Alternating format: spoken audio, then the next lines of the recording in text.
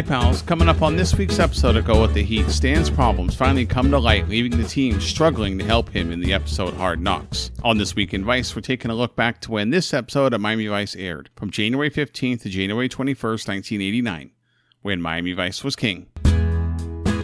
In news, on January 17th, a man opened fire on the schoolyard at Cleveland Elementary High School in Stockton, California, killing 5 children and injuring 30.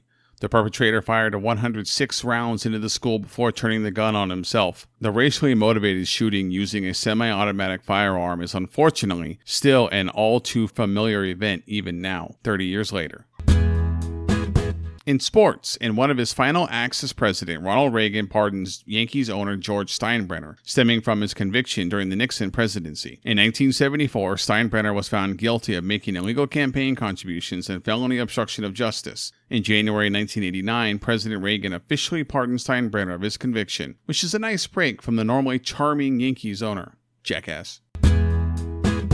In music, Goodbye, Poison, let's get on to a much better song than Every Rose. Written and performed by Bobby Brown, is the 7-time platinum album Don't Be Cruel is My Prerogative. The single is from Brown's second solo album after leaving the mega band New Edition, and is easily one of his biggest hits. It would only hold the top spot for 1 week, but its legacy would endure regardless of Brown's offstage behavior.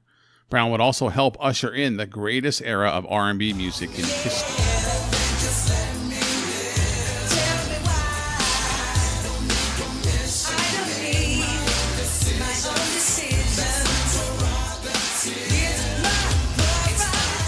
In movies, Rain Man holds the box office for a few more weeks, so we go to the archive. I'd like to look ahead to early February, as I won't have a chance to talk about this hidden classic, since it won't reach number 1 over Three Fugitives and The Fly 2. Starring the legendary John Candy and Annie Potts is the classic Who's Harry Crumb. The Pink Panther-esque comedy is John Candy at his best, and an example of what the 80s got right about movies. Sometimes we don't need to make a statement or blow up a city. Sometimes we just need to have fun at the movies.